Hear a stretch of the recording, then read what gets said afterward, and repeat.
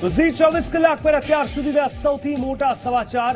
રાજ્યના અનેક ગામડાઓમાં વીજ પુરવઠો ખોરવાયો છે। પવન અને વરસાદના કારણે 327 ગામોમાં વીજળી ડૂલ થઈ છે। તો વરસાદને કારણે રાત્રે 2251 ગામોમાં વીજળી ડૂલ થઈ હતી। 2251 ગામોમાંથી 1924 ગામોમાં વીજ પુરવઠો પરત થયો, પરંતુ 207 ફીડર બંધ છે, 336 પોલ અને 11 ટ્રાન્સફોર્મર પણ બંધ હાલતમાં જોવા મળી રહ્યા છે।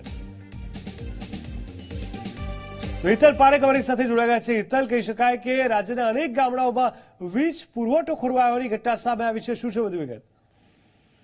જી જીગર, ચોક્કસ એવું કહી શકાય કે જે પ્રકારે વાયુ વાવાઝોડું આગળ વધી રહ્યું છે અને પવનની ઝડપ વધી રહી છે, તેના કારણે ઘણા બધા ગામડાઓમાં વીજ પુરવઠો ખોરવાયો છે।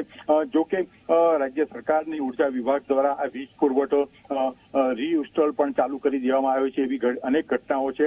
જો કે હજુ પણ 327 જેટલા ગામો એવા છે કે જેમાં વીજ પુરવઠો રાબેતા મુજબ થયો નથી, એટલે અત્યારે 327 ગામોમાં વીજળી ડૂલ થઈ છે એવું ચોક્કસ કહી શકાય।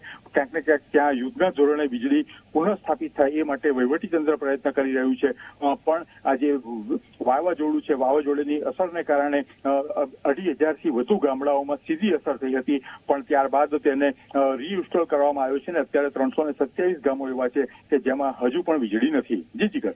જી બિલકુલ, અમારી સાથે જોડાવા માટે ધન્યવાદ હિતલ। તો કહી શકાય કે હજુ પણ ઘણા એવા ગામડાઓ છે કે જ્યાં વીજ પુરવઠો નથી। રાજ્યના અનેક શહેર અને જિલ્લાઓમાં વીજ પુરવઠો ક્યાંક નથી જોવા મળી રહ્યો। વરસાદને કારણે રાત્રે 2251 ગામોમાં વીજળી ડૂલ થઈ હતી અને વીજ પુરવઠો ઘણી જગ્યાએ પૂર્વવત પણ કરાયો છે।